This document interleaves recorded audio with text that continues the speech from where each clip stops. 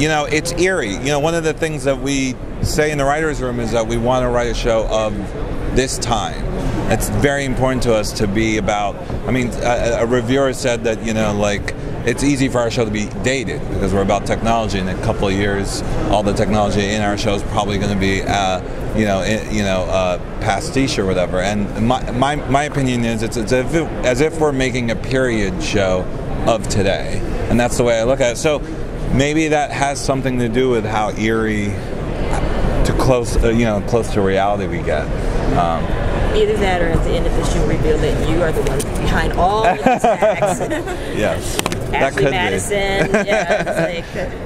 So one of the biggest questions I've had about the show is why everyone in F Society remains so loyal to Elliot and his vision when he's so obviously erratic and his radical change in moods and he's just so obviously unstable. Why everyone in F Society stays? Well, you got to think about what their intentions are too. I mean, their motivations are to really cause this,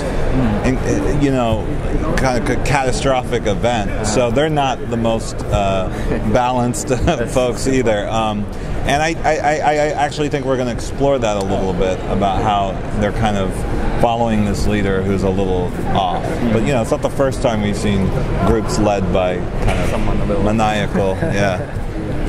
I think Hollywood, I think it's fair to say Hollywood hasn't always done a really good job writing about technology or depicting technology, specifically hackers. What do you think they've gotten wrong, and what do you think they did right in the show? I'll say two things. I think, one, they, for whatever reason, think that if you show a person typing, it's going to get boring really quick, and so we have to force these cheesy graphics and CGI and the big red button because audiences are too stupid. And for me, for the life of me, I don't understand it. I don't get it. I don't know why I'm the first one to say I don't think you have to do that. Although I shouldn't say I'm the first one, because I think The Social Network actually was very respectful in the way they treated technology, and they were pretty accurate. Yeah. But the second thing is, if you're making it about the hacking, then you made a grave mistake. I mean, one of the things that we always knew making this show, it was not about the hacking, it was about the characters.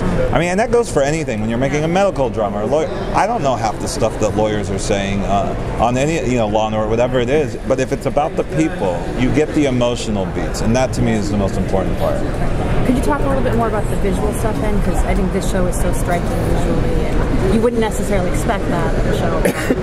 Hacking? Yeah. Are you talking about like how we film it, or just specifically how we portray the? Just in general. Well, I'm a very, for me, when we film something, when we compose a shot, to me it's like incredibly important. I'm just I wanted to be a director before a writer, so that was something that just was a high priority for me. And in television, you always hear it's the writer's medium, and for me, I never looked at it. For me, it's the filmmaker's medium. At the end of the day, every component, I mean, not just the look of it, but the music and the sound design.